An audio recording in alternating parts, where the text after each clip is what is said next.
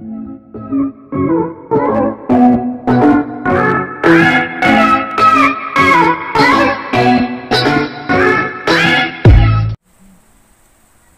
ako ng bike mount ngayon kasi may binili akong parang cellphone case ganito, ganyan yung binili ko, kaso parang may kulang, bracket lang siya pero kasi pwede itong pang motor pang motor tsaka pang bike daw. Ito siya, ito yung kasama niya, tapos ito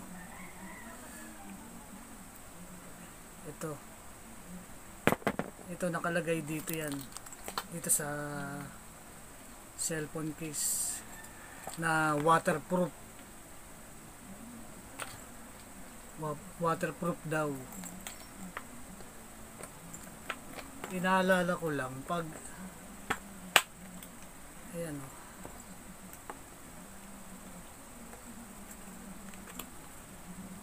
ganyan siya.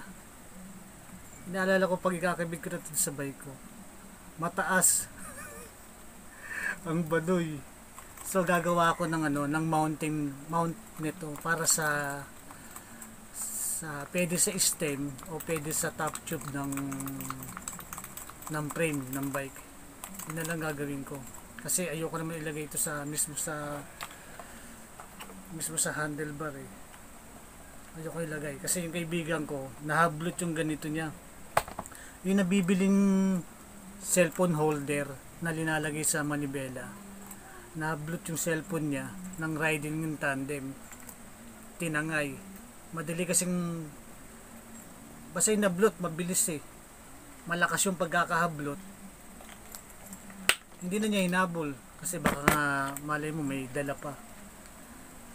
Ayun, kinibento niya sa akin yun So ang gagawin ko na lang, gagawa ko ng mount, hindi ko na gagamitin ito, ikakabit ko na lang to sa top tube ng frame ko kasi doon naman sa stem meron ako nakakabit doon na bike horn ayoko nang tanggalin doon, nakapix na kasi yun kaya ito ikakabit ko na lang to sa may frame. Ang gagamitin ko na lang para sa mounting ito PVC pipes, ito gagamitin ko para maging mount nya. Tapos maglalagay na lang ako ng additional strap dito para maging matibay siya, hindi siya matatanggal, hindi siya malalaglag. Parang yun yung magiging security lock nya. Pero bago siyempre ito kailangan mahulma mo to sa sa top tube para kuwang-kuwang mo yung hugis nya. Painitin mo lang naman ito pag nainit mo, pag uminit na siya, lalambot siya tsaka mo siya i-press ng hulmang-hulma doon sa frame. Ayun, pag nakuha mo na yung tamang sukat ng top tube, maglalagay ka na lang ng additional pang burloloy. Halimbawa yung bolts and nut, ayan, para additional lock siya kasi kailangan natin bolts and nuts dito may papakita ko muna yung mga materyales. Yan yung mga materyales na gagamitin natin: screw, flat, long nose, screwdriver, bolts and nuts, washer.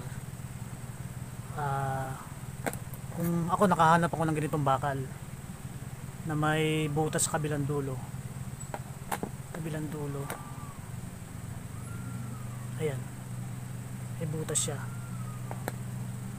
Yung butas niya saktong-sakto na naisut itong bolts na to, yung saktong-sakto siya dito sa butas. Tapos dahil kinapos ako sa washer, naganap na lang ako ng snap button. Ito yung gagawin kong washer ngayon pansamantala. Siyempre yung PVC pipes na lagarin ko na ito eh. Iuhulma na lang natin maya maya. Yun lang yung mga materials na kailangan. Tsaka pala yung yung blower para sa buhok. Kung wala kayong blower, pwede mo naman idarang na lang ito. Pwede mo na lang ito idarang sa apoy eh. Basta lumambot lang siya para madali siya ma-press. Lalagyan natin siya ng marking para malaman natin kung saan natin siya puputulin. Kasi ito, mahaba pa to. Kailangan medyo sumakto lang sa kanya.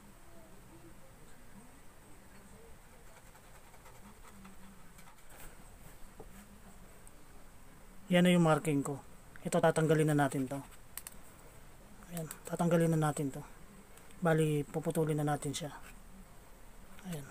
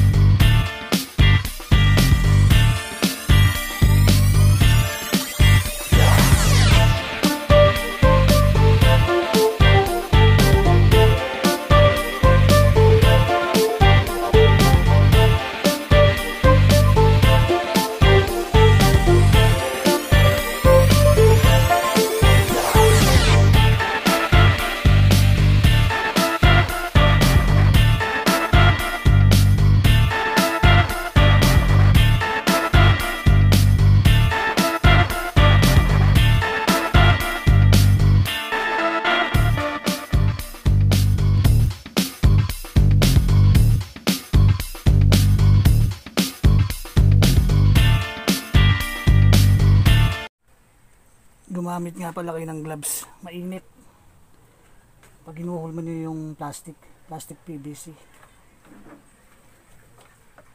Ayan, nakahulma na siya.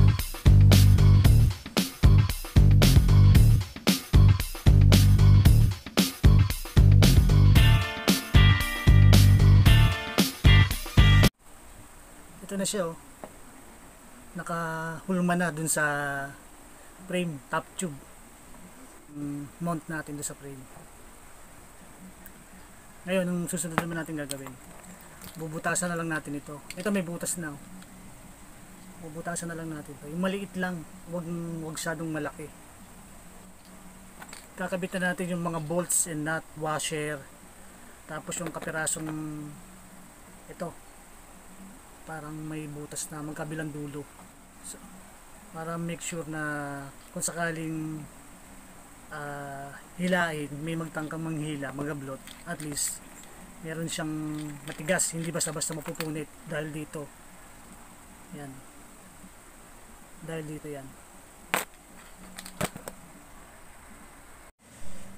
Ngayon, pag naihulma na natin ito, magbubutas pala tayo dito sa ibabaw, apat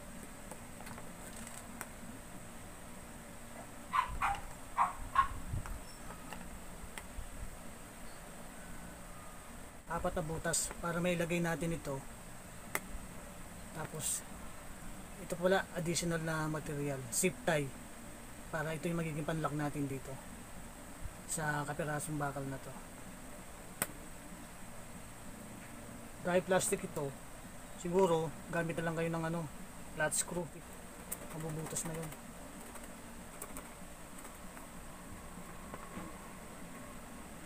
Pero wag lang yung lakihan yung butas, yung saktong-sakto lang dito.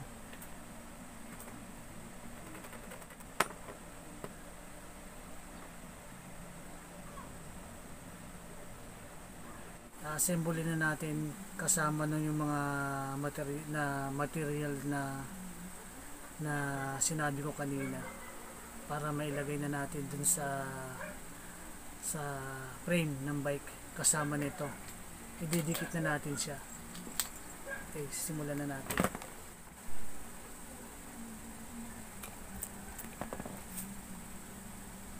Pahabol pala. Ito pala yung sinasabi ko yung strap. Meron magic tape. Ayan. Ito yung magiging lock din mismo dun sa mount na ginawa natin. Ayan. Para kung may muntang ka maghila, hindi basta-basta madadala nila. Dahil nga dito, meron siyang plastic sa plastic buckle. Ayan. Sa kabilang dulo.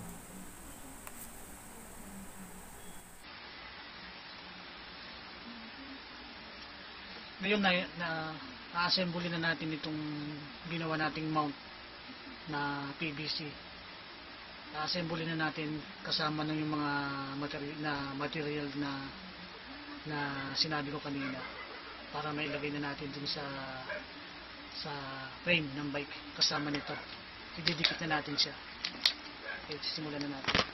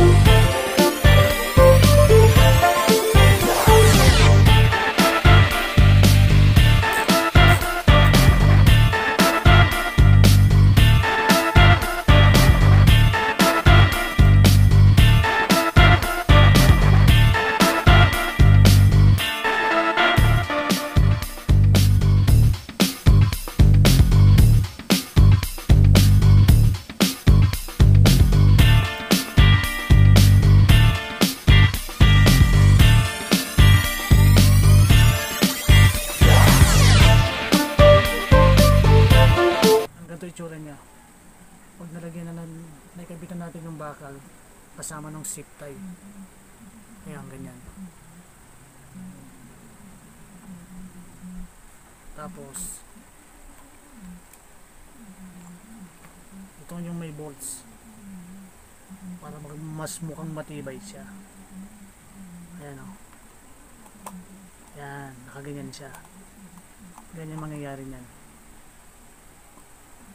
Okay, ilalagay na natin yung tornilyo.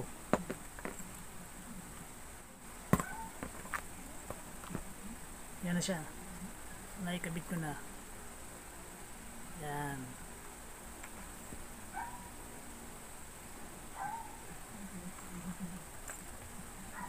Ito, huwag kayong mag-alala, hindi naman tatama mismo sa frame ito. Dahil dito, hindi naman siya masyadong mahaba.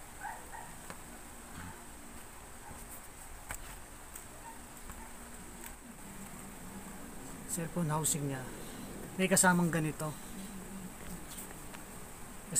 nasa loob siya, ganyan, nasa loob siya, may kasama siya.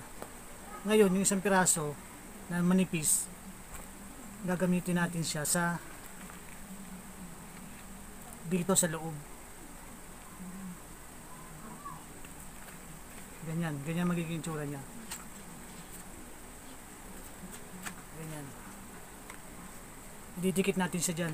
Siguro gamit tayo ng rugby o anong klaseng pandikit para yung frame natin hindi magasgasan. Dahil kasi ito para siyang tsinelas, rubber na